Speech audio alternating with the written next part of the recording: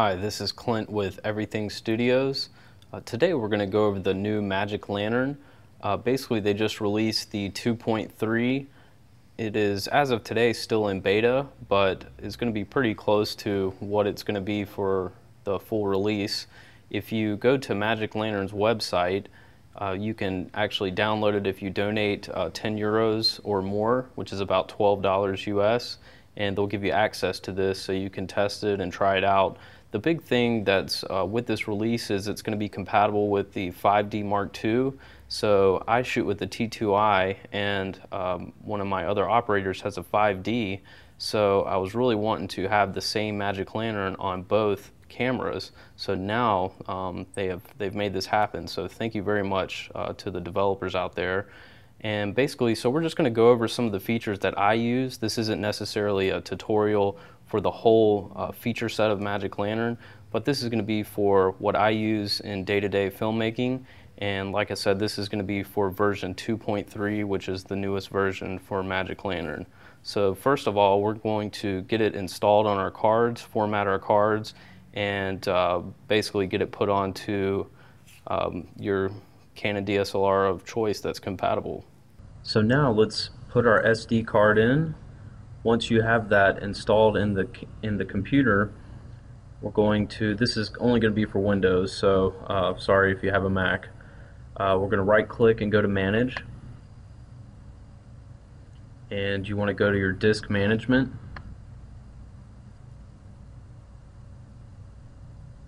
and you want to go down to your SD card, whatever it is, and right click on it and click Format. And whatever it is, usually it's going to be either exFAT or FAT32, I believe. So that's what's usually going to be for a SD card. So we'll go ahead and just do a format. Okay. And you can do this inside your camera as well. Actually, it's probably better to do, but it's going to work either way the same. So now you want to basically go into that SD card, so there's nothing in there, and you've already downloaded your Magic Lantern. If you donated, you can get access to it, or if you wait a little bit longer, I'm sure they'll release it in the next week or two. So basically the first thing you want to do is you want to use the EOS card, which you can download from Magic Lantern's website as well. You want to double click on that and run that, and you want to click on refresh, make sure it sees your card. So there's our 64 gig card. You want to click on the EOS develop and the boot disk, and you want to click save, and you'll see it says write successful. And if you don't feel like you did it, then you could do it again, but you can refresh and it should be good to go for you. So you can close that out. And then here's our, this is the Magic Lantern I used before. That was the December 22nd, which is great. And so here's our 2.3, go in there, and we want to just copy all that, highlight it and copy it. And now we want to paste it onto our card.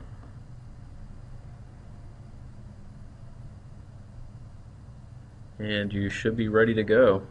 Now that we've got Magic Lantern installed, let's go ahead and turn the camera on. So you can see here, this is what the basic menu looks like, and to access it, you're going to want to push the trash can menu. And the biggest thing that I think is very important is with Magic Lantern is AGC. It defaults, it has this off, so this is going to take off the automatic gain control, which will basically make your sound a lot clearer and let you control it manually.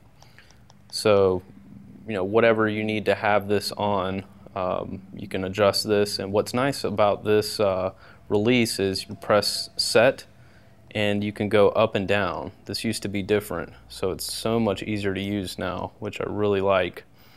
So adjust that, and that's the analog gain. That's what you're going to want to use the most of. The digital gain will give you a little bit more noise, so you want to try to, you know, not to use that if possible. And you can see it's in a red color, so it's telling you, hey, try not to use me if you can. You know, you can control back and forth from an internal mic, external, you know, that kind of thing. So you got that there. Another big thing is using the white balance in Kelvin, which is really awesome for the T2i, and you can, you know, take that wherever you need it to be. So right now 4100 looks pretty good for this, and you can go up and down while you're still in that to control different things. You can control your ISO. You know, your ISOs that you're going to want to use the most are 160, 320, 640. You can use the 800, but the 1250 is a good one to use.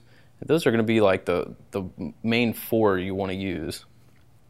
But you obviously can go up higher to 6400, which is probably not going to be very usable past really 1250. You could use 1600, but I try to not go past 1250. And you can control your shutter from here as well, which is nice. It's a really nice feature. And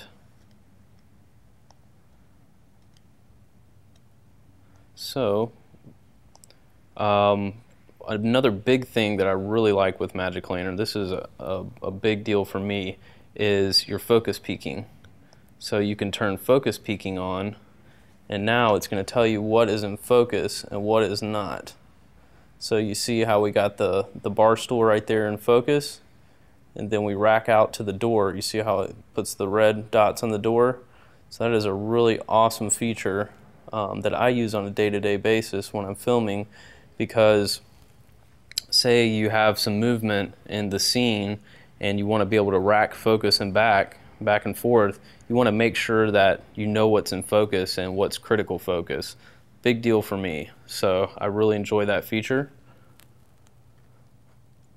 Also, another thing I use is Magic Zoom, so I'll turn that on, and basically you can push zoom out here a little bit for you.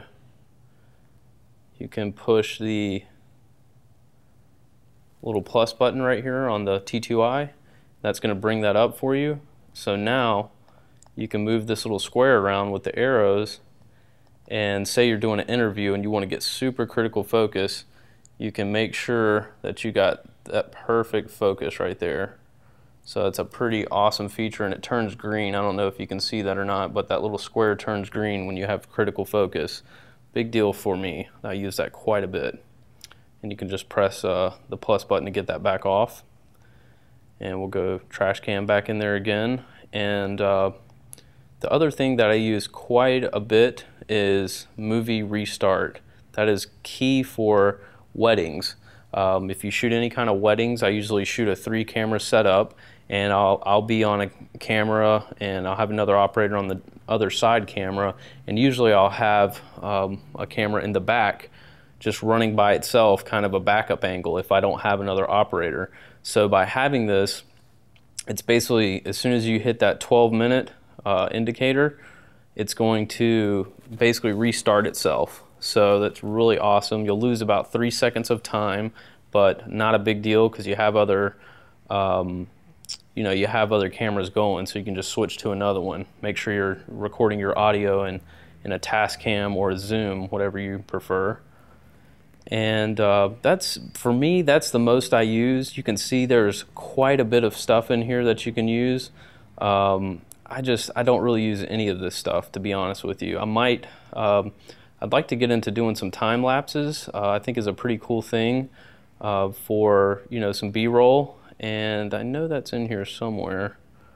Let's see, intervalometer. There you go. So you can turn this on, and I think it's, what is it, Q? Yeah. So you can tell it, how often you want it to take a picture, and tell it when you want it to start.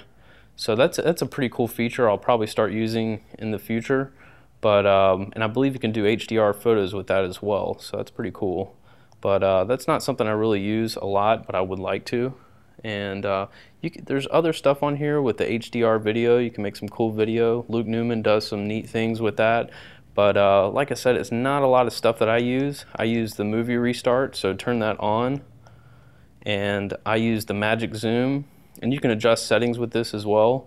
The default on there is pretty good for me, but focus peaking I use.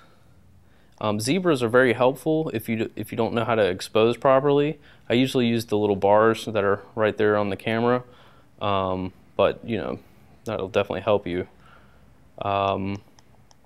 So that's basically what I use. The audio, you definitely want to make sure your AGC is off, and use it for adjusting your white balance, ISO, shutter. You can do all this while you're recording. So let me know if you have any questions on that.